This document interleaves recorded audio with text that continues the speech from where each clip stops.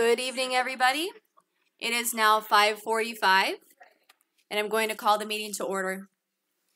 Janet, would you please start with our roll call attendance? Ross Curley. Here. Craig Westfall. Here. Tracy Hennis. Here. James Gum. Here. Tina Pridemore. Here. Thank you. Please rise for the Pledge of Allegiance. I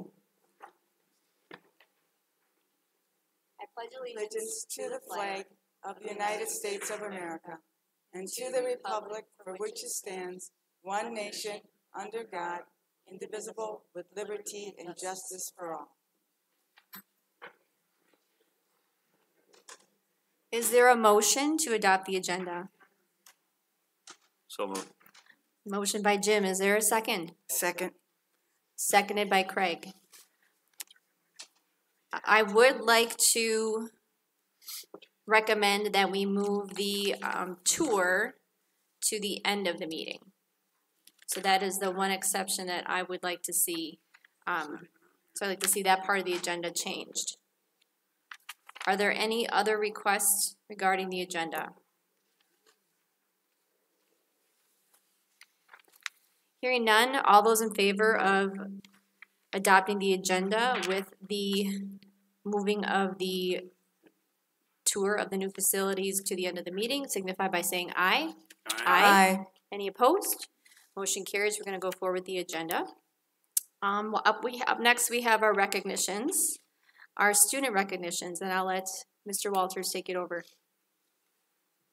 Sure, thank you. I can't see in the audience, but is Grace Schmidt in the audience? There she is. Thanks for coming, Grace. Grace was recognized as the Daily News Player of the Year for girls softball. And I know Grace is excited to come to the microphone as a senior and tell us about some plans for next year. So again, congratulations, Grace Schmidt on Daily News Player of the Year girls softball.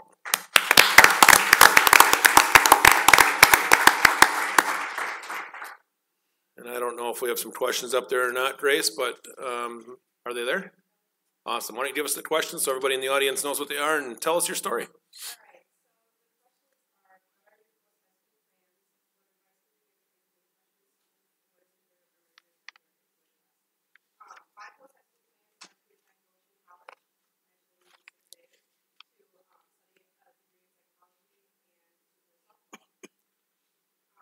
Hold on, not so fast. Give us, for all us non-Goshen College experts, please tell us where that is and what type of school that is.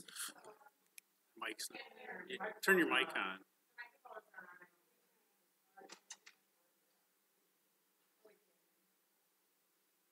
I think I turned it. Yep, got it. There. Now we're going. Okay, I'll restart. So I'll be attending Goshen College, and I'll be pursuing a degree in psychology and playing softball. Goshen College is a liberal arts school in northern Indiana, about 4 hours from here. Advice that I would give to incoming freshmen is probably to just have a lot of fun and enjoy the time while it lasts, because before you know it, you'll be heading into your freshman year of college, and it feels like yesterday you were coming into high school as a freshman. My favorite memory of my time here at high school was probably every season that I got to play softball. Just enjoying the time with my teammates and playing, and especially the last season that we had my senior year was just an amazing season overall, and that's probably one of the greatest things I'll remember from high school. Yep. Awesome. Thank you again. Best of luck in 6 days, and thanks for your artwork in the health office. Yeah.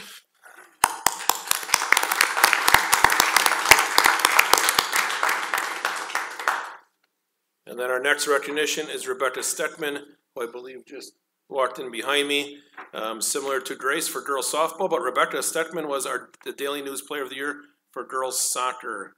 And Rebecca is going to be a senior next year, so she will not have to answer the 3 questions until next year when we recognize her for something outstanding next year. But again, congratulations, Rebecca Steckman, Daily News Player of the Year for girls soccer.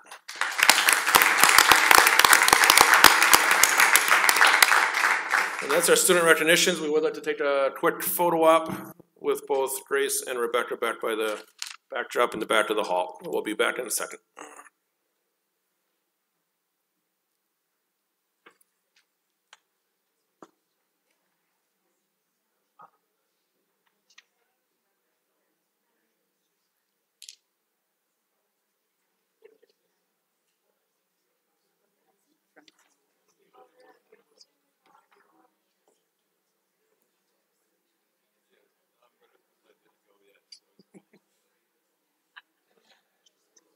Late as usual. I mean, if you want to try.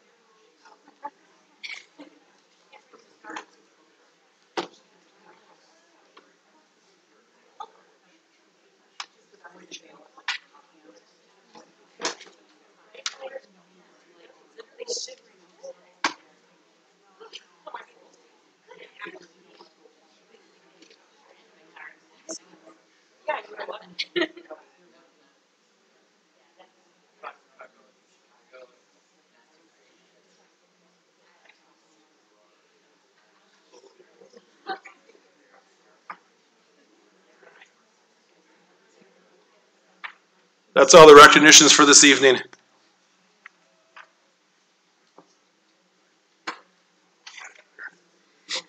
Up next on our agenda is the public comments portion of the meeting. Per board policy, this meeting is a meeting of the Hartford Union High School District Board of Education in public for the purpose of conducting the school district's business and is not a public community meeting. The public is welcome to address the board. Public comment for this meeting is limited to items that are posted on the agenda, specifically in the old business and the new business sections. Each person wishing to make public comments will have time to make them as determined by the presiding officer. The board or administration may respond to your comments at a later date. You may also provide your comments with copies to each board member and the superintendent. No public comment will be heard that the presiding officer deems to be critical of an individual or group, either by name or reference. Also, per board policy, the presiding officer may interrupt, warn, or terminate a speaker's statement when the statement is too lengthy, personally directed, abusive, obscene, or irrelevant. Please direct any such comments to the principal or the superintendent for administrative action.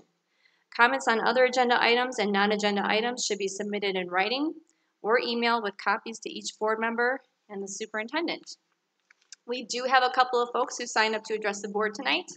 I would just ask that when you come forward to talk to the board, please state your name, your address, and whether or not you have a student in our district.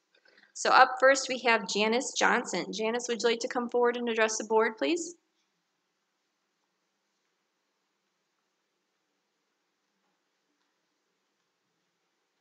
I'm sorry, and please also state which agenda item you're going to be speaking to. Good evening. I'm Janice Johnson Griffin. I live at 6419 Highway Q. I've been a resident there since '84. My husband and I don't have any children, but I'm very concerned about the budget and how we can be very responsible as for taxpayers for our investment in the school systems. And I'm not always sure that the education product that we're investing in is always the best.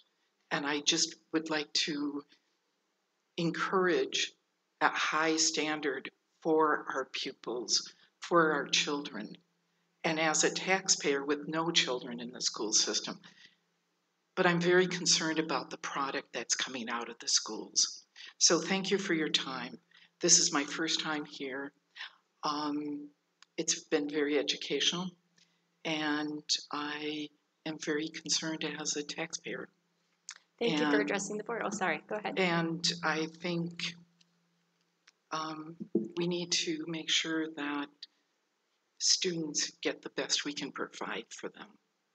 Thank you so much. Thank you, Janice. Thank you. Thank you, Mrs. Johnson. I would invite I'm Miss Johnson. Ms. Johnson. I'd love to have a conversation with you individually to talk more about that. Louise, thank you. Louise Shrunk has also signed up to address the board tonight. And I ask that we please try to limit comments to 2 minutes long.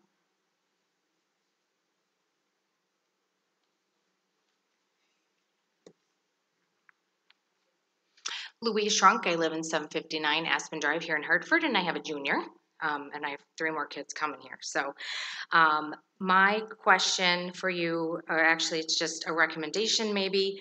I was at the school board meeting for Joint 1, and they were also talking about CRT, which was a conversation that happened last meeting. So I just wanted to present this letter that Dr. Schmitz had written for all of us students in the K-8 program. I thought it was very well written and very simple. You know, basically stating that the curriculum has no intentions and we do not include CRT. Ms. Shrunk, can I just stop you? Yep. There's nothing related to curriculum on the agenda this evening. It was supposed to be on from last month because that was delayed for approval. It's not on the agenda this evening. I'd certainly love to take the letter from you at some point. Sure.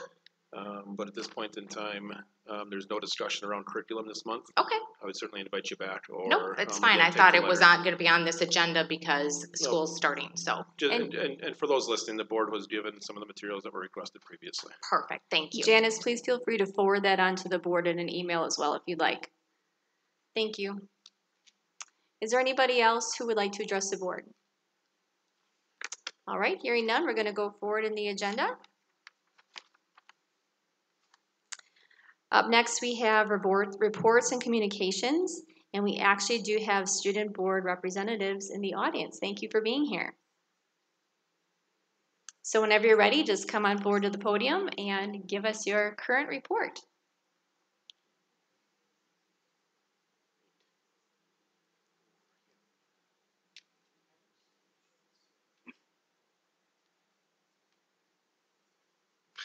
I guess I'm pretty washed up.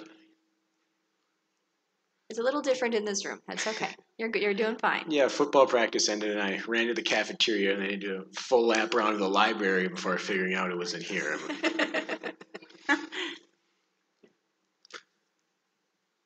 All right, I guess I'll go first and we hop to the next slide.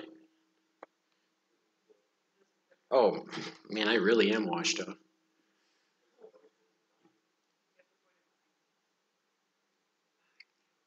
I think Mrs. Yakum is saying point it behind you.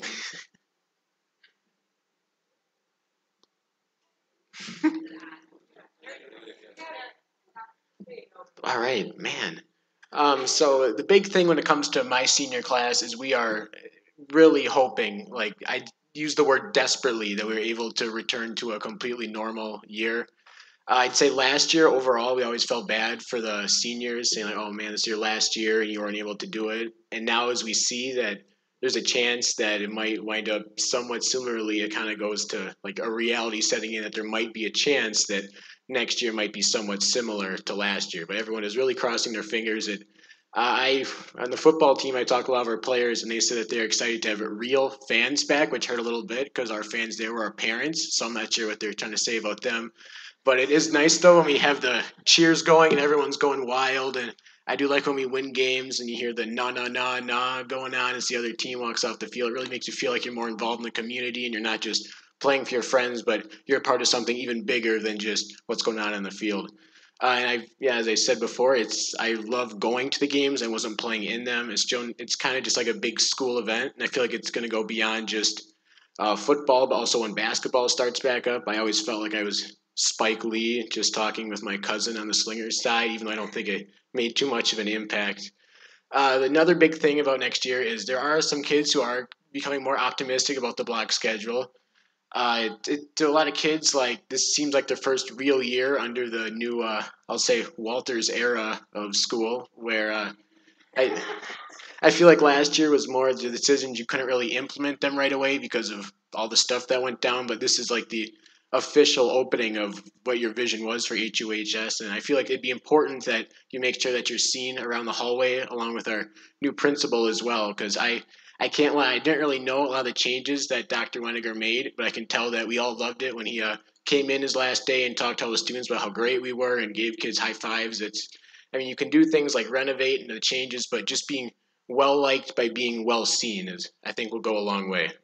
And a big thing for the students is that I think that the block is going to go a lot better than everybody says it will, but a lot of kids are worried that they're going to get in trouble, I think, a lot the first week for like not paying attention. I wasn't really sure they were going with this one, but it's technically my job to say that, so I'm just going to subtly say that I disagree with it while still talking about it.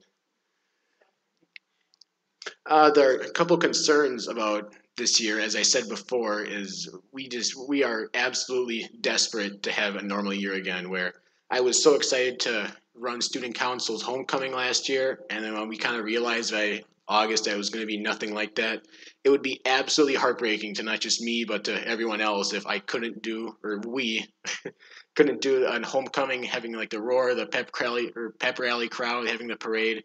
It would just be so great. The thing is that I have to say on my own though that if it does keep going up with the cases, I would personally say that I would rather have us wear masks and limit stuff again than to have to go virtual, because I went virtual twice. I got quarantined, and as bad as it was having masks and staying apart, it was still a lot better than having to sit home with very little accountability or motivation for me to try and get stuff done. Like we were talking as friends and talking about what our hopes were for this year, and it almost sounded like I felt like at the start of the Packers season, where I feel like everything is way overly optimistic, even though Packers still haven't won in 10 years, so it rarely goes exactly how we planned. But we're hoping that we're able to get something close to a regular year. Big thing I've been hearing in the past couple of weeks is the schedule. It's been a really big deal. Like kids put their schedules on their Snapchat and talk with their friends about it, and they love to have a whole lot of notice about it. And the counselors have been getting a lot of hate from the kids about how long it's taken to get the schedules up. So I originally was on the kids side of this when I was a freshman, but I talked to my counselor a lot this year, and I had to get my schedule changed. And I can say that it's not the counselor's fault at all. I mean, I had to go in to meet him twice, like 2 half-an-hour long meetings. Then they got to go through. It's like trying to make a puzzle, but the pieces don't like fit together. Got to just jam them together, trying to get everyone's schedule going. It is so tough for the counselors to get everything done, and I really feel like that you guys got to like chat with them or something and ask them what you can do to make it better. Because I feel like it'd be such a win-win, because the kids love it. It's a good way to get the school on their side, is to get the schedules out early, and just helping out the counselors would also be incredible. I feel like they'd be really awesome for next year. Thank you.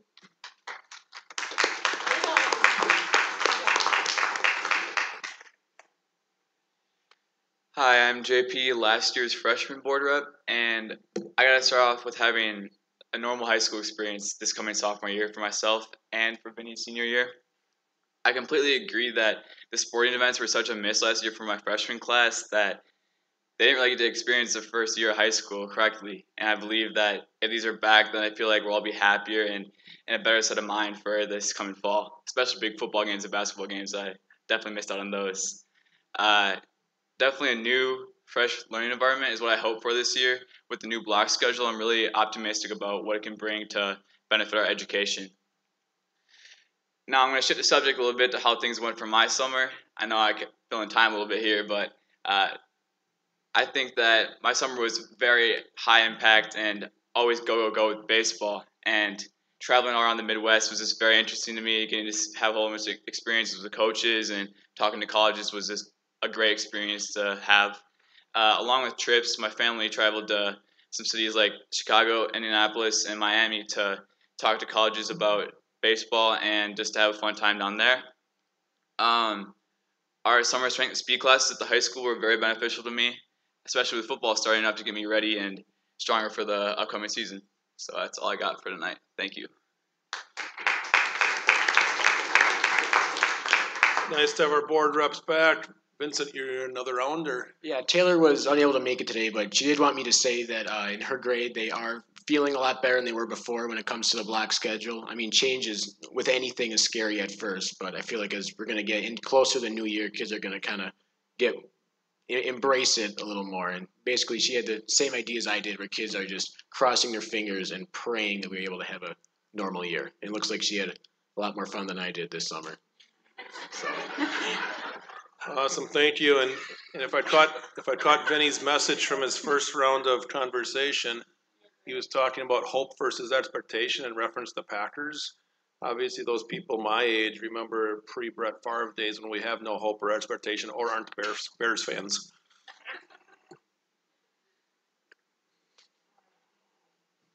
Thank you. Up next is our communications, starting with donations. Yeah, but just one donation this evening. Appreciation to our Hartford Select Baseball Club, who has donated $500 to the HUHS Athletic Department. Again, we appreciate the partnership of all of our youth organizations, community, and industry partners that keep supporting HUHS. So again, thank you to the Hartford Select Baseball Club. And then with that, Mr. Helms has a brief co-curricular update that he'd like to share with everyone.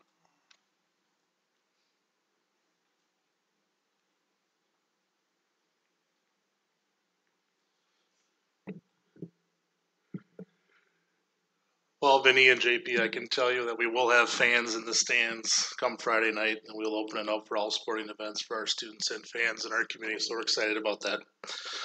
One change you will see is we are going digital ticketing.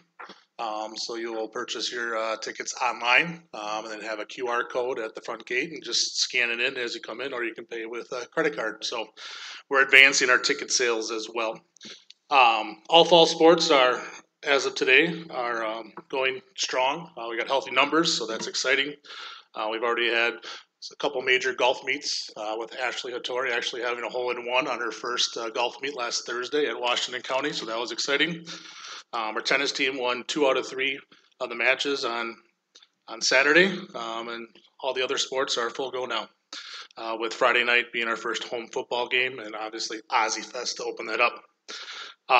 There is a memo in your board packet about 2 new clubs that we are recommending to start here at HUHS. One is a equestrian club. Right now we have 2 to 3 students who are interested in co-oping with the Slinger Club, and they will start competition immediately in September, with the state competition starting in October. We're also starting a Fellowship of Christian Athletes. We'll be supplying them with a space to meet. We have several staff members, Coach John Redders and Coach Aaron Hauser are 2 of our staff members who will be advising that group. Kaylin Knudsen will be our student leader. Coach Hauser and Kaylin are both in the audience. So if we have any questions for them about the FCA and the start there, they are here for any questions. But 2 new clubs, no cost to the district, but just giving our students to be connected to our district and community. That's all I got. Any questions for Mr. Helms? Mr. Helms, I guess I'm looking very forward to the new clubs coming on board. My question is for the FCA group. I know at Slinger, I believe it ended up being a pretty big group. I think they welcomed in even students who weren't athletes, if what I was told is correct. So how are we inviting kids into that club? We'll make announcements, social media, as well as here at school, once they decide what dates they're going to meet and what times. But Slinger's group did get to 50 or 60 students at a time, meeting in the mornings or after school. Awesome. I know they did give donuts in the mornings too, so that may have been part of their draw, but they do have a large group as well as many other schools in our conference. Wonderful. Thank you. No. Typically during a board meeting, I'm sorry, no. The public address comment section is at the beginning of the meeting. But if you have any questions for any of us or Mr. Helms, please feel free to send us an email after the meeting. Thank you. And again, it's exciting that our students have more opportunities available to them, so we're excited for those couple of new additions to our campus. Next, our curriculum director, Mr. McIntyre, will lead a presentation through our new HUHS district performance pillars.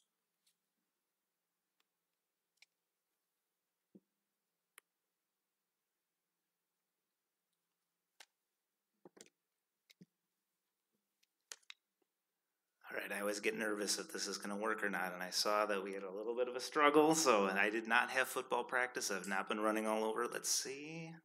What about putting a mirror up there and we aim it at the mirror so it bounces back? Just an idea. Or if we did a sound effect, maybe. Okay. No, that didn't work either. How about I just do a chicken wing when it's time to advance the slide? Is that... All right, so go ahead. So with these performance pillars, I kind of wanted to talk a little bit about our journey and how we landed on the specific areas that we're looking at for continuous improvement. So back in the summer of 2020, in the midst of trying to get a return to learn plan in place, and that was a large topic of our conversation, we also focused on our commitments and our shared beliefs as a staff. And during the summer, we met as a district leadership team along with an instructional leadership team that included our coaches and leaders throughout. And throughout the process, we ended up landing on, I should have printed this, I really should in front of me, but we landed on some specific areas that we needed to grow in, but we also looked at some major celebrations that we had. The journey itself led us to revise and evolve from our strategic plan into a process of continuous improvement. And from that process of continuous improvement, we landed on 4 specific pillars. We're going to talk a little bit about the goals associated with each of those pillars, and I'm going to have different members of the teams to be part of that. Within the groups themselves, we developed implementation teams on what it would look like, on how we're going to drive some of that learning and some of that professional growth. And then ultimately, we're looking at cascading the goals and the components into a strategy that's called Plan, Do, Study, Act. And it's really focusing on how we're seeing and achieving results in the specific areas that we want to grow in.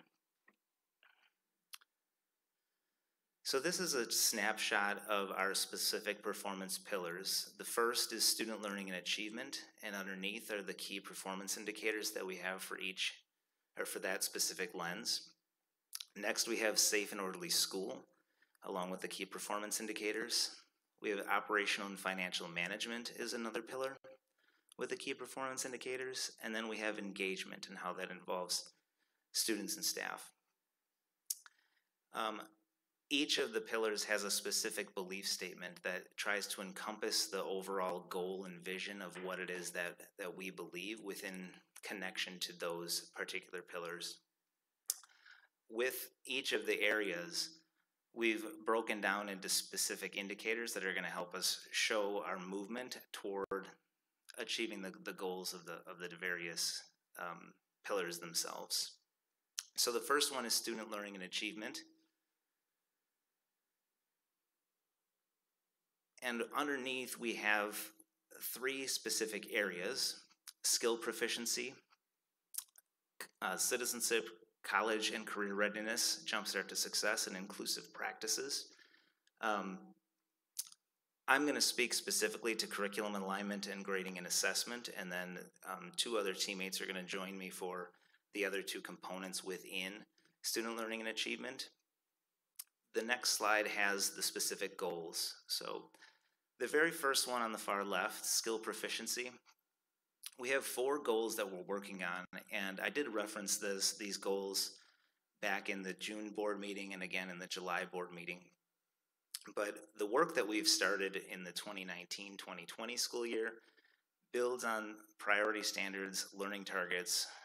We're moving toward rubrics and assessments, and this is one of the most important issues that we have going for us, because the goal is to show how we're making progress on the things that matter most within our departments. And these are the goals that we're going to be working through. Something that I'm really excited about with our early release Wednesdays is this is some of the work that we can look at, kind of the bigger fish to fry, the things that we're kind of always working toward long term, as opposed to the day-to-day things that happen within a classroom. So these are the main goals that we have with skill proficiency. Scott Carr, our college and career readiness coordinator, is going to come and talk specifically about the middle key performance indicator. And then after that, we'll hear from our new Director of Student Services. Thanks, Mike. What I'm going to represent is what's in the middle, and I'll just go through them fairly quickly. The first goal there is that all of our Oriole Time coaches will complete ACP career awareness and readiness activities with their grade level students that they're assigned. I did hand out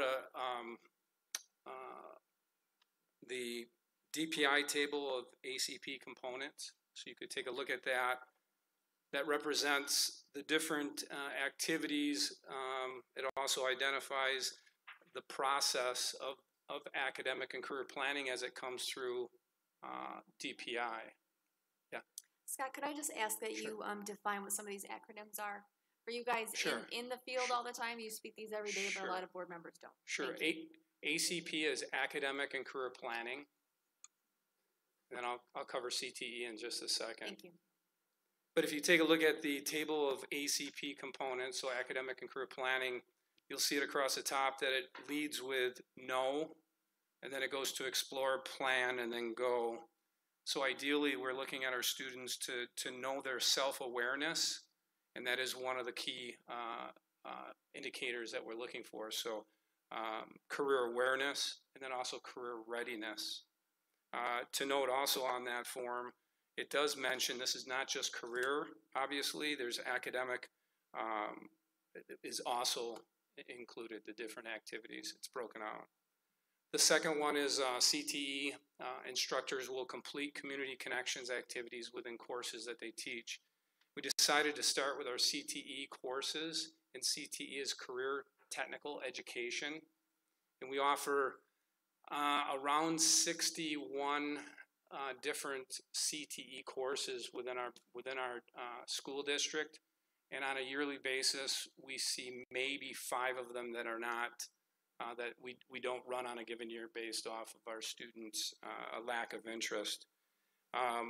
The community connections piece to that would include offering business tours, job shadows, covering work-based learning opportunities, youth apprenticeship, co-op. A lot of those, along with dual credits, a lot of those are part of our new graduation requirements for our 2025 grads. And we really felt that starting this process in our CTE courses would be a great starting point. Excuse me. The third is all teachers will incorporate grad profile activities into their classroom beginning in semester 2. We want to take some time to be able to pull together how we'll do this in our classes. You'll see in front of you also our grad profile, which was pulled together last year by a team that included business partners, coaches, teachers, counselors, students. It was a lot of great work, and that's what we pulled together. An example of that would be maybe a teacher may have discussion in a classroom around being a lifelong learner, which is the top one, and they may include different critical attributes such as problem solving and being coachable.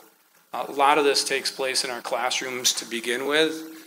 We feel that a grad profile tightens that a little bit and identifies what we're looking for out of our students once they graduate here from HUHS. So those are the 3 areas for CCCR, Jumpstart to Success.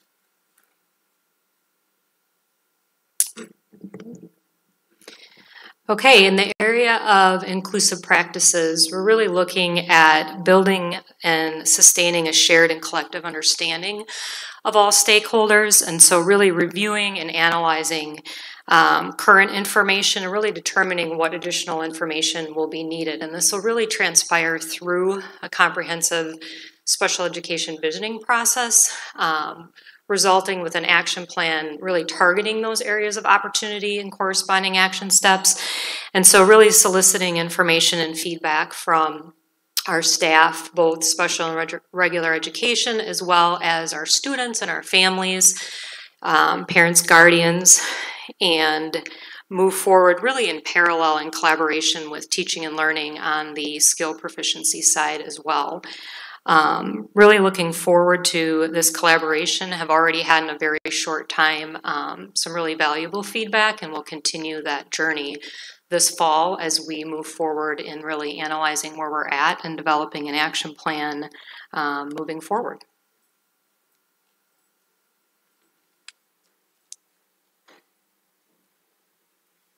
So our next area and pillar is safe and orderly schools, and these are the specific key performance indicators underneath those.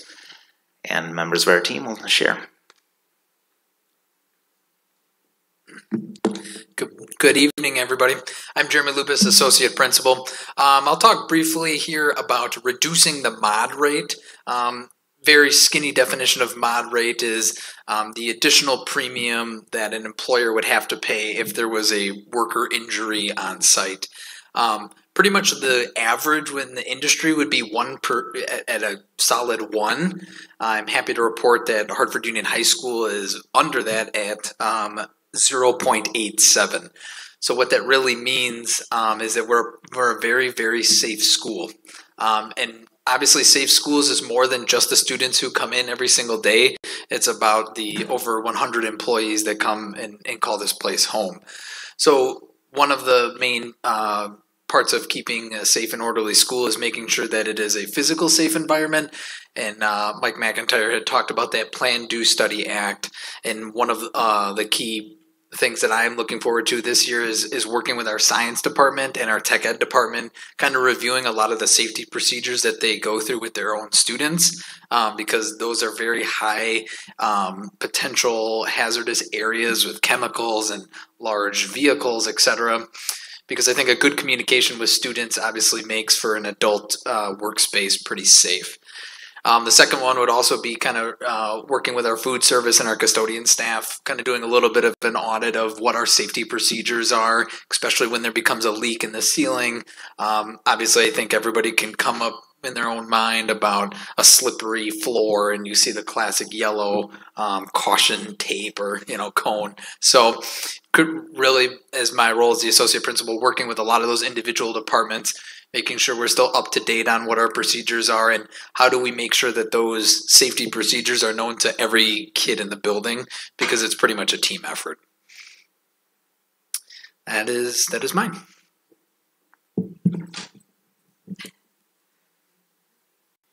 Another area in preparation and response to speak about tonight is specifically related to general emergency response drills and protocols. Really purposefully attending to both the preventative and the reactive processes and plans that we have in place and practices. So really engaging in the regular review of those protocols. Had the privilege already to work with our SRO here within the school, which is a wonderful opportunity. So really a collaboration among our school staff and outside agencies to move forward in enhancing the various response protocols that we already have. We have many, many positive proactive strategies and pieces in place, and it's really continuing to enhance, review, and move forward in that direction. So really excited in this area as well. Thanks. Thank you.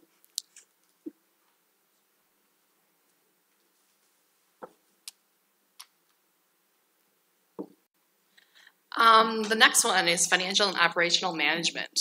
The first thing we'll be looking at as a technology plan is to create a 5-year technology plan, and we want to make sure that we're with our current trends in instructional technology in our classrooms.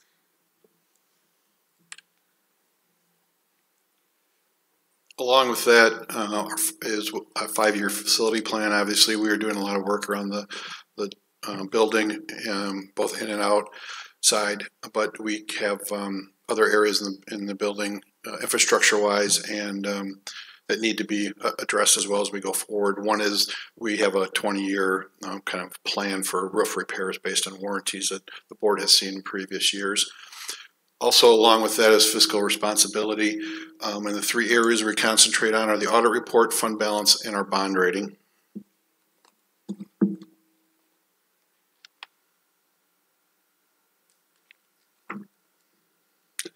That's fine, I'll do it. So in the technology plan, at the end of the 21-22 school year, a plan will be in place, reviewed and adjusted per technology needs. Obviously, especially in the last 3 or 4 years, a lot of changes go on with technology, and we don't see that slowing down. Also, we will assess the needs of the district and implement the current trends, as I said before, that will help hopefully improve student growth and efficiency. For the facilities plan, at the end of the 21-22 school year, we'll have a 5-year capital plan that will be developed and approved by the board to address the repairs on buildings and grounds and upgrades, as I mentioned before. And on a yearly basis, the administration and board will review and update as needed and as priorities change, depending on the condition of buildings and infrastructure. And on the financially responsible side, the yearly audit will have 3 or less findings, no significant deficiencies, unmodified opinion. Per board policy, the general fund balance will be maintained at 25% of the current year expenditures, and our bond rating will stay at where it is now per Standard & Poor's as a AA.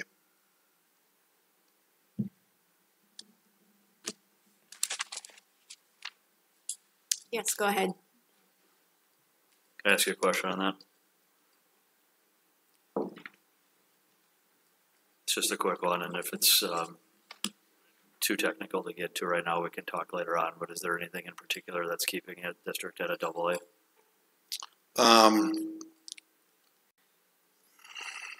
There's a lot of factors that go into the rating. There's not many districts that are AAA in the state. It used to be Moody's was kind of the go-to, but now it's Standard & Poor's. Fund balance is a contributor. Growth in the district, growth in the EAV, just the general economics of the area. Those are some of the factors that go into it. It's kind of hard unless you were low to get much higher than that. Very well, thank you. Yep.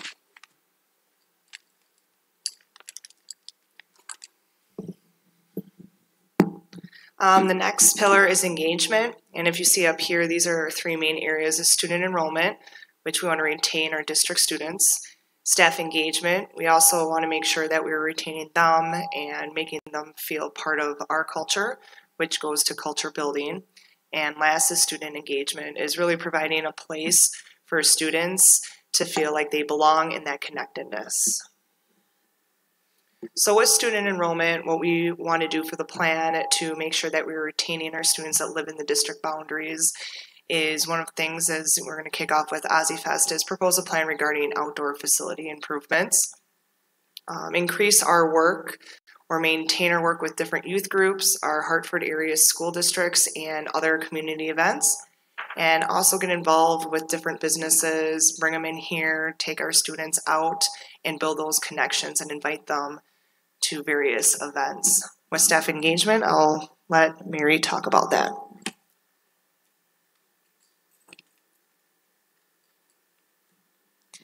For staff engagement, we would like to retain at least 91% of the staff. Principal will send out an engagement survey. This will typically happen in the spring to all the staff to complete. One of our other goals is to track the number of staff that are working or attending our co-curricular activity events. We want to build a culture within our school district at HUHS to engage staff outside of the school day and have them come to the students and see their activities that are happening outside of the classroom. The celebrations and camaraderie committee, we're going to plan 3 to 4 events. Currently right now we do a homecoming, the night of homecoming, a fun night for all families, the staff and their families to come. And then we've also done like a holiday party as well. A couple other ideas was maybe like a Brewer game or going to the Herd game to get the staff engaged and just to get to know each other.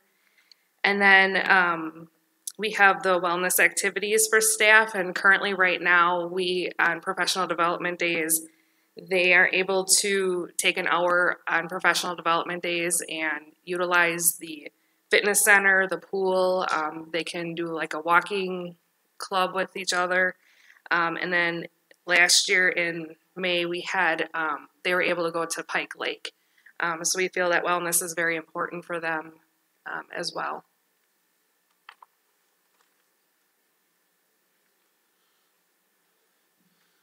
And then with student engagement, we're going to continue to have competitions throughout the year with our Oriole Time mentors and Oriole classes.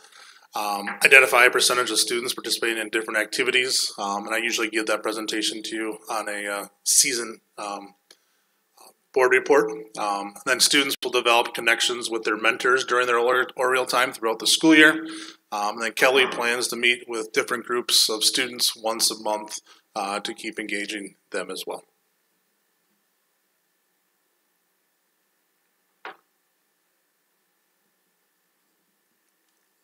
So based on the amount of goals within our performance pillars, it is a ambitious undertaking. There's a lot that we have going on in terms of each of those pillars, but I think breaking it down this way allows us to see what it is that we're targeting, what we're doing, but I think more importantly that we all have a stake in every one of these pillars. Every staff member should be aware of the things that are going on in each of the pillars, and this gives us the opportunity to do that in a more kind of parsed out piece within each of the pillars themselves. So that's our overview for the HUHS district performance pillars, and at this time we can take any questions. I may call on others to help build some additional understanding if necessary.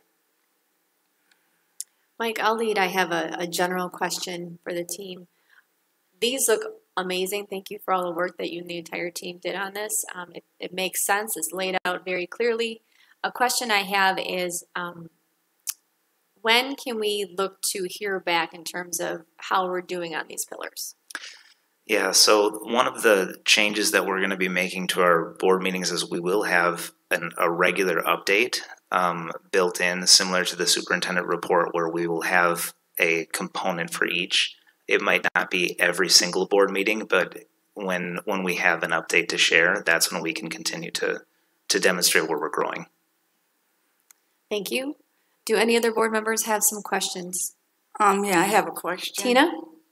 I think the principal was speaking on, there's so much going on here, I'm just, sorry. Right, and I just think the importance of making sure that our academics are really, the standards are high, so that we can retain and keep our students and others. I mean, I didn't hear much on that.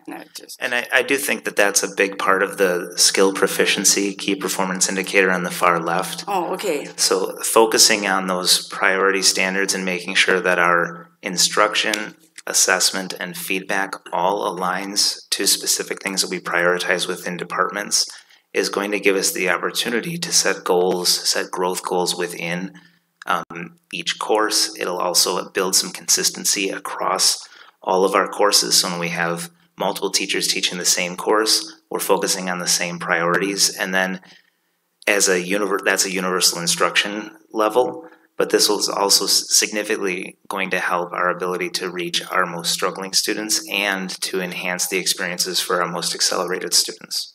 Okay, the other question I have then is, I don't know if it pertains to this or not. Have you ever done an audit of your curriculum? Has this school ever, like Slinger does every 2 years? So I'm in my just finishing my first year. Okay. I'm not sure when the last time we did a curriculum audit. I know that my process has been to focus on the standards and the way that we're driving instruction based on that. I do think that this process that we're going through on looking specifically at what we prioritize within our classes is a component of that. Okay, I mean, would you be open to having an audit for your curriculum? Because I'm reading all this stuff that you sent us, and it took me hours just to go through some of this. And right, we have a lot of offerings. And what specifically do you mean by an audit? Well, I think, to get the parents involved in some of this, to read some of the material that, is required of the children and students. I think it'd be nice to have some of these parents read some of these requirements. And I mean, I just, I didn't know if the school did, but I guess I heard that it's required that a school should do an audit of their curriculum every 2 years. And so I'll just jump in, and I think some of the focus on what Mike is talking about leads into those conversations about doing such a thing.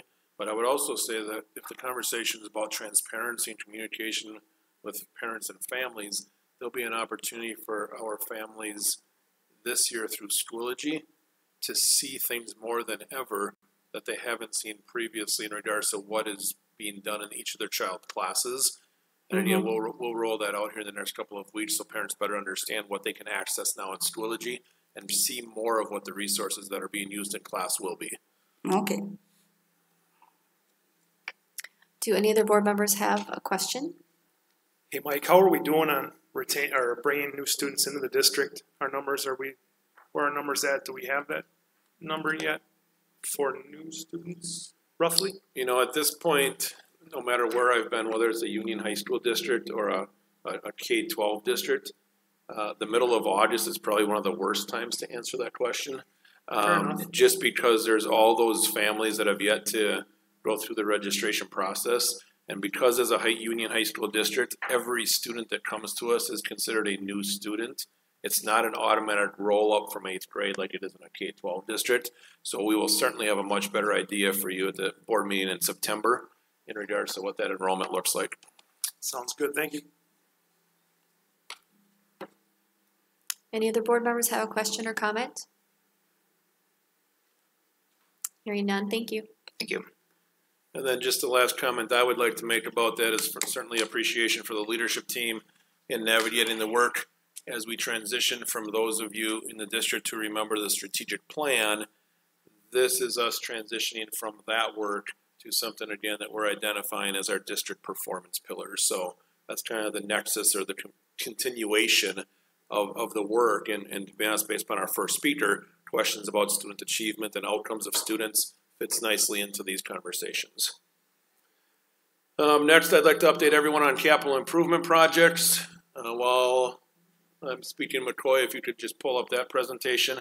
I do know there's some friends or new friends of mine in the back from JP Cullen who have been instrumental in planning over the past couple of months. And speaking of outcomes and graduates, I believe 2 of the 3, if I see Katie and Tyler, wave. Those are proud HUHS graduates working for JP Cullen. And they've been very involved in some of the conversations that we've been having recently. So the presentation on the screen, some of this is a review. If you could just go ahead and play it. Thank you, McCoy. Some of this is a review. Some of it's a conversation about where we've been. And then some of it is a conversation about where we hope to go with some of the campus improvements. Again, a reminder, Friday this week we hold a ribbon cutting ceremony at 4:30 p.m. in front of the high school to celebrate some of what we've shared here in the first few slides, or what I will share here in the first few slides. And appreciate any and all members of our community to join us for the celebration, as well as some building tours to follow. We won't stop there. Okay, who's hitting an arrow that is working against my arrow?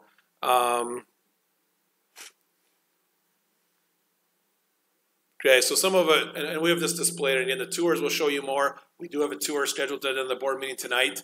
Obviously, we have 2 weeks until kids come into our district for the first day of school. You will see certain things that are just not quite done at this point. But our district has invested $5.5 million in campus improvements in the last 18 months. And that was the district designating those dollars to make some of our spaces more flexible, safer,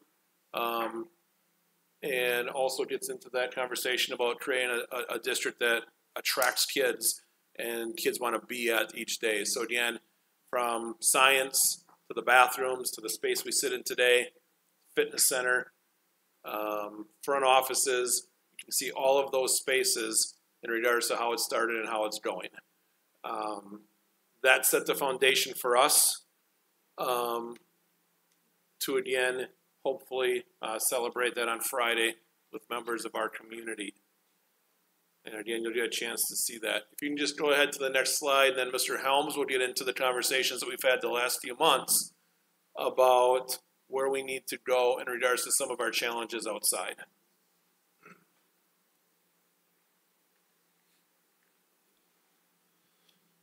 So you can see from some of the pictures you're going to see right here that there's two areas of great concern: our current track as well as our tennis court conditions. The company came last year to repair our track and told us this is the last time they would do it. It's past its 20 years, and now we're starting to see in lanes 7 and 8 major cracks throughout not just the surface, but also the underlayer, which could cause us some problems even next track season. Next slide. So here you can see, even after repair, the surface is starting to wear away, especially in those lanes that are highly used. Actually, Mr. Walters is in lane 1 a lot walking at night, and so that's why that's starting to wear away too. Here's our tennis courts. The base there is not in good shape. We have multiple cracks as well as surface peeling, areas where water is starting to settle, but also bubbles showing up within our surface. So you can see just from these pictures, especially in courts 7 and 8, towards the road where the water comes off that secondary soccer practice field, that's where we're seeing a lot of problems there. These are the courts across the street that we have not used in possibly 10 years. So the nets have been taken off, the fences are starting to fall apart a little bit, but obviously you can't use that court at all for any type of recreation or athletic competitions. So here is the new proposal for behind school. We are going to be fixing the track and creating a football complex within that track. So creating a nice track and football complex. That track will be turfed in order to allow our teams to practice there as well as compete. We've already had to practice several times in the field house this fall due to the weather. If you go back a little bit.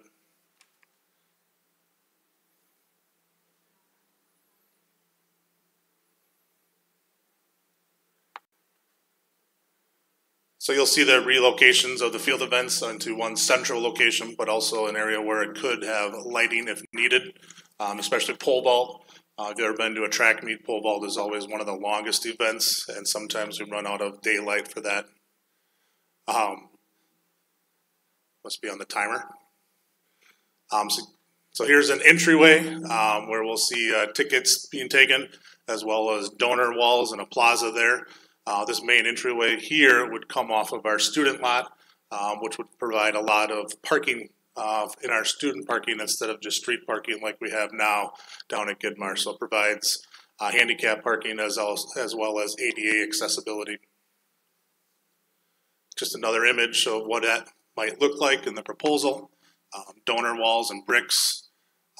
There you see the relocation of the field events. All the jumps are circled there on the left, and then a large area for shot and disc to create a safe area for those events to happen as well.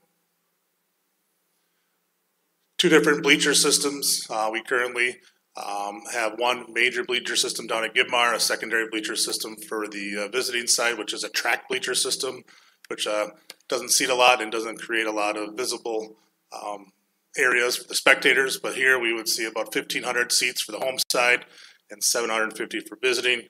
The home side would also create storage underneath for all of our equipment, track and football. Here's the current press box proposal. It's got two different sides. Our current press box is very small, not just for our coaching staff and game management, but also for media. But so it provides an indoor as well as an outdoor platform for media and coaching staff to see the games.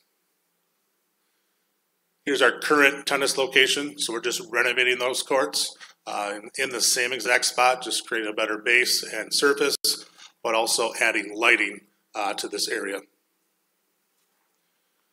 Here's our current concession stand restroom area. They'll be much bigger to incorporate team rooms, but also create a secondary area for parking. So they're not on the streets, but also a secondary area for entrance. Again, another area to create handicap parking and ADA accessibility, as well as emergency vehicles. So there's kind of the proposed concession stand, team rooms, bathrooms. It's amazing when you go through this process, the codes you have to follow for how many urinals and toilets you need in each restroom. Can I just jump in, Scott? I remember one of the questions specifically that Ms. Pridemore asked last month was about, maybe, I don't want to use the word, but like why so extravagant or something. Right. If you look at that picture, that's a starting point based upon code. To me, that seems really extravagant to think that we need that many stalls in a restroom facility, but we're not the ones who would determine that. So as the planning went further into conversations and worked with, again, municipal city code and things like that, that's an opportunity to have more conversations about that. But we're just doing what we're told, or that, Cullen is doing what they're being advised as far as based on this many people served and this is how many stalls you need in a bathroom. But again, when I looked at that compared to what we have now, like, whoa, that's a lot to me. Mm-hmm. But just to kind of connect those two conversations. I'll give you a good example in our community too, where the pool, if you've ever been in the locker rooms there's just tons of restroom area, and that's because of the capacity that pool can hold. That's all up to code. So this is in the back corner of our complex behind school. We create a large square piece of turf, which could then hold 2 softball diamonds facing each other with portable softball fences. If need be, we could also create one of those into a baseball field and move the fences back. But creating a good area for practice area for soccer and football, when it's not baseball or softball season, we take the fences away, creates just a large area of turf where you don't have to worry about the drainage issues that we currently have. And then the grass areas, those would just be improved with drainage for soccer and multi-purpose fields, so football, soccer, phy-ed, but adding drainage and continuing to keep that irrigation there. Just another picture of all the grass areas that we need to add irrigation. So when those were done 20 plus years ago, the irrigation was taken out of that plan, and that's why we see the water sit back there. It was planned for irrigation, but taken out at the last second. So that's just a quick summary of all the different improvements behind school with the track and football complex, the field event relocation, renovating the tennis courts, adding drainage, adding stands and some backstops, dugouts for the baseball, softball areas, and that additional parking lot. Transitioning the current football soccer field into soccer only is one of our main goals in creating a home for our soccer program, renovating that softball complex, and transition that softball diamond into dual purpose, but also adding grandstands, dugouts, bullpens, and then an additional 8 tennis courts that will be across the street. So here's what we would call the Lincoln Athletic Fields, which currently the 2 softball diamonds and Gidmar is. So Gidmar would now be turned into a soccer complex only. Within that soccer complex, it'd be turf. We could hold multiple youth events. There can fit 8 U8 fields. There could be 4 U8 fields and 2 U12 fields for tournaments for our youth programs. And so you can see there creates a shelter for our teams to be protected during weather, which they currently don't have. Then creates a nice grandstand, the current grandstand we have for soccer games. So there's kind of the diagrams. I know it looks a little chaotic, but there you can see the different types of fields you can put within that big square of synthetic turf for youth groups in our community. Now we're taking and proposing those 2 softball diamonds. They're currently were made for men's softball. Turfing those fields and creating multi-purpose softball and baseball, creating dugouts, grandstands, bullpens, and creating a nice atmosphere down there, but also a great place to hold tournaments for our community clubs. So just a little diagram to kind of show you what it may look like with grandstands and a press box for our spectators. Right now we sit on picnic benches and aluminum bleachers. So there'll be additional tennis courts across the street, 8 more, so that'd give us a total of 16. That means that we can hold all the major tennis tournaments that we like to host instead of sharing courts with Slinger, but also having subsectionals and things like that here for WI tournament series. So I think that's just a review of all the things that I just talked about across the street. And then there's some side conversations going on with the city of Hartford and some of the baseball clubs for the West Side Park baseball complex. So those groups are working together right now. This is the home of our varsity baseball field. There's no bleachers at all or dugouts that need to be improved. And so those groups are working together right now. And that cost is somewhere around $600,000 that the city of Hartford and the baseball clubs, youth and adult leagues are working on. Mr. Walters, take over now. Yeah, so then lastly, JP Cullen again has looked at some comparables of what other districts have done in situations like ours and similar campaigns and arrived at what we've determined to be an Orioles Onward fundraising campaign that we rolled out last Friday at the Athletic Department golf outing and will officially kick off this Friday at our ribbon cutting building tours, Ozzy Fest, and first home football game, which I might add will have fans in the stands. We've included a packet, or we've included that document in the packet for each of our board members. And anybody else who would like one, we would certainly love to share as many with you as possible. And again, it's a plan that takes anything from a brick in the hundreds of dollars through sponsorships up to $100,000 to naming rights with the highest naming right of a $500,000 contribution for the football track complex. We need our community's help. We need our partners' support to build some momentum for this project. Again, our task when I arrived was to identify areas within our building. We went through 2 phases to do that. We are positioned more from a flexible instructional environment, from a safer environment with the work that we've done inside of our campus. And now we need to partner with those individuals interested in helping support this project. I think I will stop there and see if there are any questions or feedback from the board. I have a question. So you want to do this all at one time, all these projects?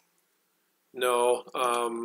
Obviously, we would have to have a plan to finance the projects, but with any project of this magnitude, we would have to phase them to occur to try to preserve the seasons and also have the financing or funding available to do that. So as an example, just a quick idea that I would throw out there for consideration is we have 8 tennis courts currently that are in their last year or 2 of usage, okay? If we could get up to a point where we could build the 8 new tennis courts on the diamond where the old concrete is across the street, we could do that while they're finishing playing on the current 8, get those 8 tennis courts built, and then go and demolish the other 8 tennis courts and know that we already have tennis courts available for our student athletes to use because we invested in that first. Same thing with the track and things like that. So it certainly has to be done in a phased-in approach. And what is the full cost of this? So yeah, that's a good question, and thanks for giving me the opportunity to remind everybody listening. Again, reminder, we started at in the ballpark of $14.4 million. Just after some fine-tuning, we reduced it down to $12.4 million, and obviously are using that as a target to begin our fundraising campaign to offset as much of that cost as possible. Mr. Helms, are there any surfaces that you feel may not necessarily be safe for the athletes? Well, I would say, depending how our track comes out of the winter season, with the changing of the ground levels, we may see some problems in the 7th and 8th lane. But also, if we would put a basketball team on a court that had the cracks and problems on that are on the tennis court right now, I would say that's not safe. Okay. And I'll just piggyback off of that. So our 2 urgent needs are the track and the tennis courts as far as the inability to use those facilities in the very near future. Okay, we will not be able to use those based upon you know, some of the images, and if we want to take a look out there at some point together, we could do that. That's the urgent need. The other urgent need to me is the fact that our student athletes are losing opportunities on a regular basis based upon the drainage and the inability to keep the fields in a condition that's playable. Okay? The plan that's proposed here, as an example, gives us an opportunity to use our game fields for practice. Right now, we don't use our varsity game field for practice because we don't have confidence that it will be available on Friday nights. Okay? That's an obstacle to taking care of our student athletes. So, when do you plan on starting this project?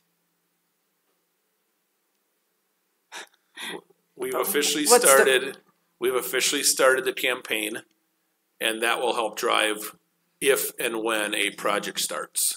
Okay, we can't predict the future. If we get zero participation and support, that answers the question. Okay. We need our community to come together, and that'll help decide if and when we start. Okay. Do any other board members have a question?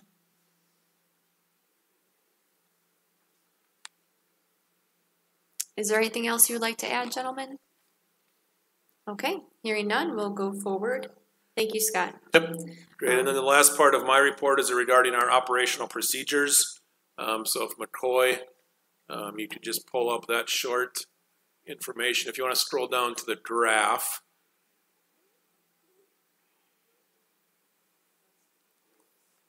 Or if it's a separate file. But again, while we're pulling, there it is, thank you. I'd like to discuss the plans for returning to school on September 1. And again, we've adjusted our operational procedures for your consideration this evening.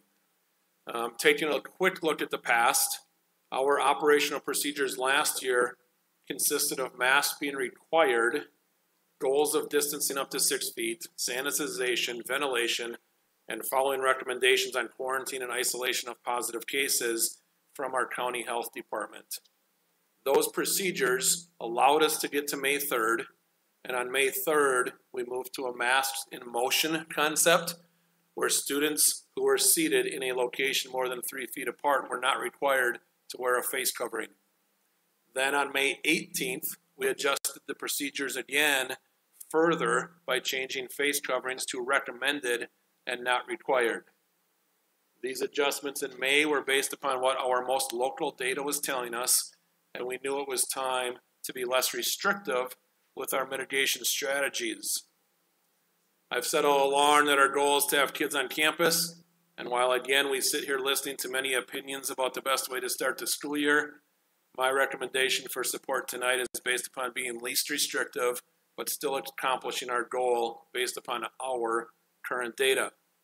So here's the information I received this morning, and as you can tell, while there certainly has been a small spike in our county, it's important to note that back in November, we capped at somewhere near 1,600 per 100,000 residents, and now our cases are right around near 200 per that same number of residents.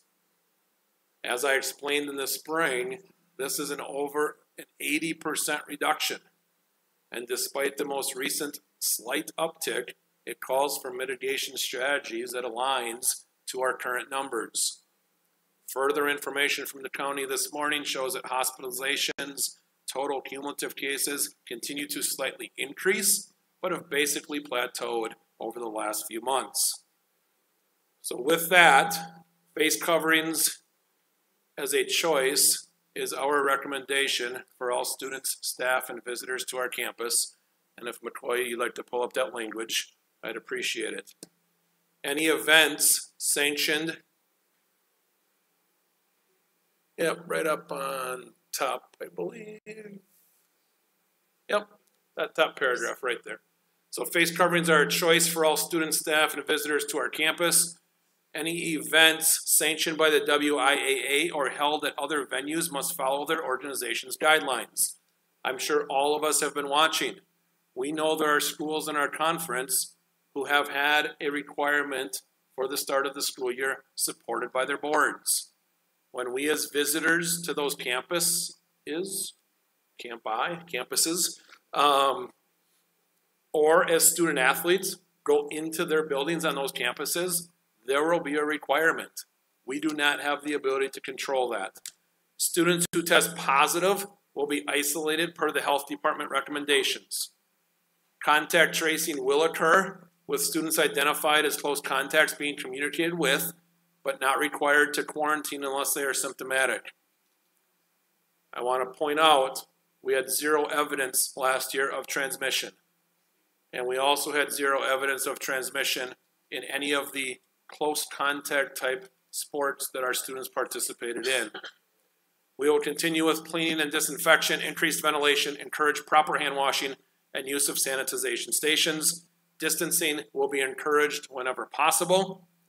And as we have since we started, we will continue to monitor our local data and adjust these practices as necessary with a focus on maintaining our ability to provide a safe and successful on-campus experience for all students.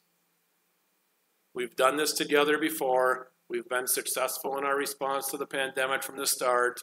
We've made decisions on what we thought was right for our district, and I'm confident that we will continue to lead the way moving forward. I will take any questions or feedback from the board, and again, you'll have a chance to vote on these recommendations in a bit. Do any board members have a question for Mr. Walters? Mr. Walters, I do have one question. In regarding to a student with a positive test, do you know how soon after that positive test result that they could try to test again? We've heard in recent months about some of the testing procedures not necessarily being as accurate as what was hoped. And so I'm just curious about that. Yeah, we just got information again from the county regarding that. Frankly, I do know some districts are advertising 14 days, but I've been led to believe, and I just want to double check that it's 10 days in regards to that isolation. But I'm not sure if there is a test opportunity to return before that for positive cases, but I will check on that. Okay, so just so I'm clear, as we look at the way this is worded now, it sounds to me like that will be adjusted or dependent upon the recommendations from the county. Is that correct? Correct. And again, just to be clear for everybody who's listening, so we're not using the words inconsistently, is isolation is the word that should be used with positive cases, and quarantine is the word that should be used for close contacts. So the recommendation is that we are not quarantining students. We are isolating positive cases when we become aware of them. And again, for everybody listening, we've had 2 positive cases since the school year ended that we were notified of from our county health department since graduation in June. 2 positive cases that we were notified of. Okay, thank you. Any other questions? Yeah, Jeff, what are we doing on the buses? I've had questions about buses. Are they going to have to wear masks on Wittenberger's buses? So as a contracted service that we have an agreement with Wittenberger, we are not going to get in the way of the conversations that Wittenberger has with their transportation. There is a order out there that says public transportation does include school buses and that there's an expectation that they are required. In our conversations with others, there has been a mixed signal in regards to whether that applies or not. So we are not going to address that, which therefore puts that responsibility on Wittenberger to follow the order that they're being asked. If they don't follow that order, that's on them. Thank you. Any other questions from members? Thank you, Mr. Walters. Our building tour got moved to the end of the meeting. There is no old business, so up next is our new business. First, we have proposal 22-2802, approval of the 2020-2021 budget amendment. Is there a motion on this proposal? Motion. Motion by Tina. Is there a second?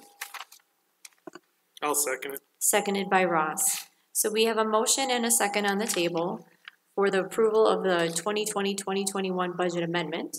And it looks like we have Mark Powell at the podium.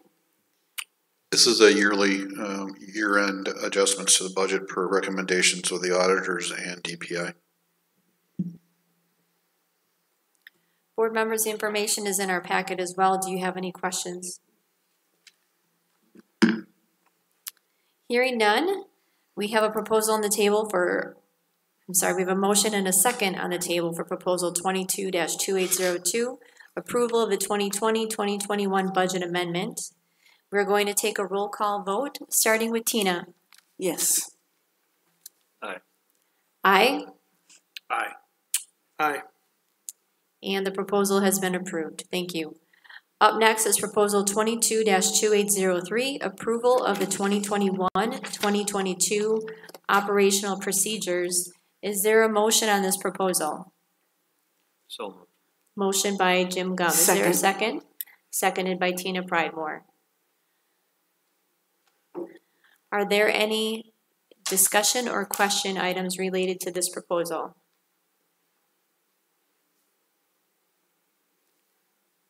Hearing none, let's go forward with a vote. All those in favor of passing proposal 22-2803, approval of the 2021-2022 operational procedures, signify by saying aye. Aye. Aye. Any opposed, say nay. Motion carries. Proposal 22-2803 has been approved. Up next, we have proposal 22-2804, approval of the revised 2021-2022 employee handbook. Is there a motion on this proposal? So moved. Motion by Craig Westfall. Is there a second? I'll second it. Seconded by Ross Curley. We have a motion and a second on the table. Is there discussion or questions related to this proposal? We have Mary Lynn Christian at the podium. Anything like you'd like to present, Mary Lynn? I just revised the years of service under additional notes. The second, third, and fourth bullet regarding substitutes as far as the years of service and how we count the years of service. So those three bullets were updated. So the years of service for substitutes, and then also continuing if a coach would happen to leave and come back, that we would continue to provide the years of service for them. Thank you. Thank you for laying that out so clearly in the packet for us. I appreciate it. Any questions or comments from board members? Hearing none, we'll go forward with a vote. We have proposal 22-2804 on the table. It's the approval of the revised 2021-2022 employee handbook. All those in favor signify by saying aye. Aye. Aye. Any opposed, say nay. The motion carries. The proposal has been approved. Proposal 22-2805 is approval of the purchase of a vehicle for the Special Education Department. Is there a motion on this proposal? So moved. Motion by Craig Westfall. Is there a second? I'll second. Seconded by Jim Gum. Is there any discussion or questions about this proposal? Tracy, I need to excuse myself due to a conflict in this matter as well. Thank you. Ross Curley would like to excuse himself from the vote due to a conflict of interest. Is there any questions? This is part of a transition grant that we received, so it's fully funded by the grant. We have to designate the grant monies in certain areas, and one of them was transportation. That will provide an opportunity for students to do job shadowing type things, Stacy, right? And we have a number of students currently that we have in these type of programs, and so we need an additional vehicle because a lot of times the current fleet is not available. Would this vehicle be able to use outside of that if it wasn't being used? No, because it has been used for the grant purposes. Okay, so it can only be used for Right, those. correct. Yeah. Okay. And it looks like it is being bought through the state contract too. It's discounted or state contract pricing. We always get that from EWAL. Okay, great. Any other questions from board members? Thank you, Mark. So we have proposal 22-2805, approval of the purchase of a vehicle for the Special Education Department on the table.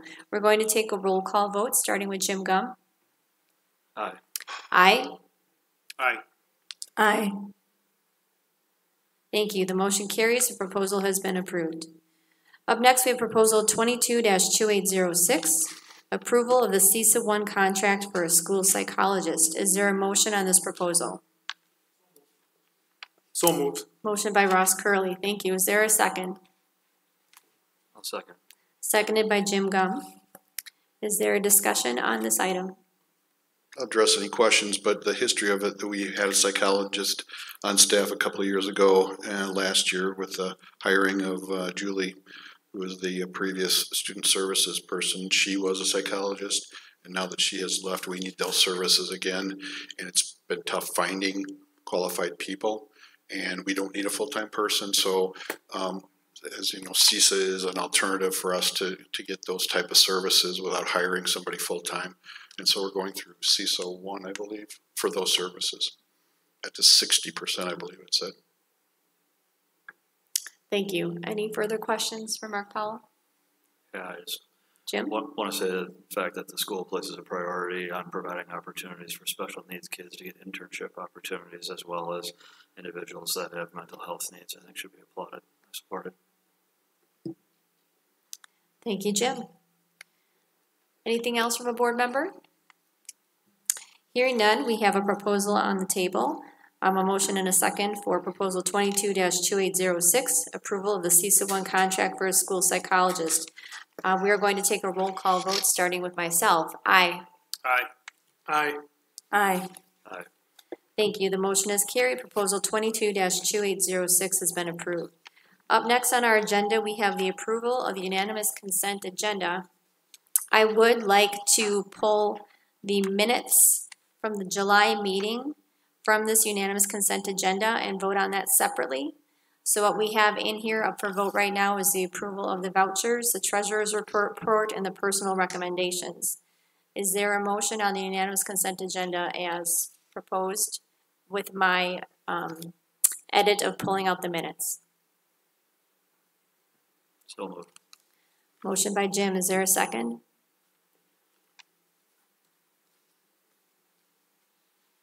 I'll second it. Seconded by Ross Curley. So let's take a vote on the unanimous. 1 second, Tracy. Can Yes. I speak to it? Just for the board's awareness, based on feedback for the personnel recommendations, we did not include all of the positions that we do not have a candidate for in regards to some of the co-curricular positions. Previously, on that document, we had it listed where we put like still looking to be determined, things like that. But feedback kind of said don't include those until you actually have a name. So there are 11 positions at this time that are not filled, from chess club to FBLA, mock trial, things like that, that will come back to you when we have somebody for those positions. Okay, so let's get the word out. We still have 11 positions to fill. All right, let's take a vote on the unanimous consent agenda minus the minutes from the July 19th meeting. All those in favor signify by saying aye. Aye. Any opposed, say nay. Motion carries. Janet, please note that I did say aye as well. I did pull the minutes from the unanimous consent agenda, and I just want to explain why. I had participated in a webinar for school board presidents, and it was brought up during the webinar, and we received further clarification today that we have to be careful that our meeting minutes are true minutes, and they include short points of substance that document our meeting, and that we don't start to venture into a transcript type of document. So, because if we're going to do a true transcript, that's a transcript. Minutes have specific points that they include and don't necessarily name particular people, comments, points of view, that kind of thing. So looking at these minutes, I can see and appreciate the detail that is in some of the sections here.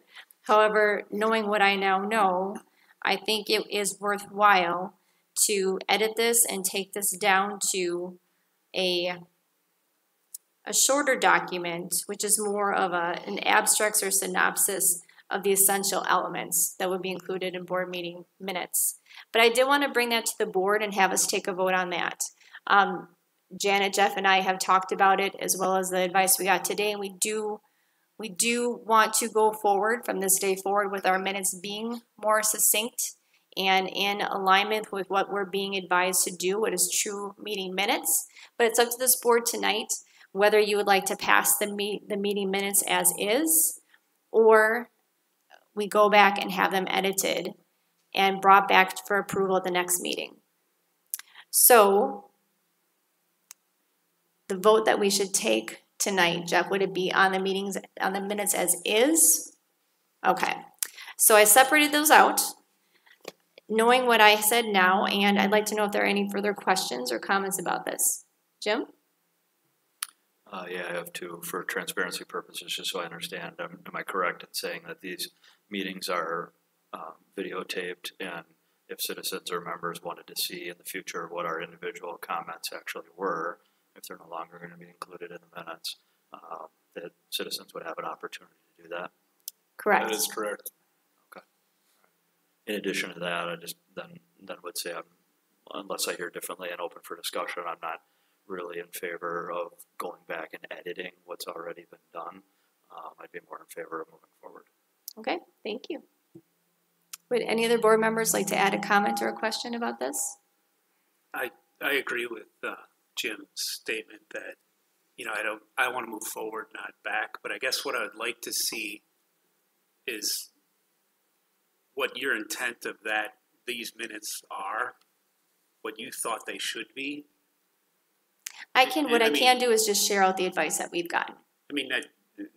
That's sure. basically that. Right, I'll just share out that specific advice that we've gotten.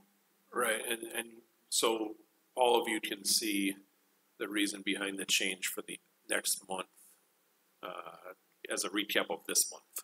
So at this time next month, you'll see the August minutes based upon the advice that we're talking about now. Thank you, Mr. Walters. Any other questions or comments? Okay, thank you for including your perspectives as well. So I'm going to make a motion that we approve the July 19th minutes as presented in our packet. Is there a second on that? I'd second that. It's a second by Jim.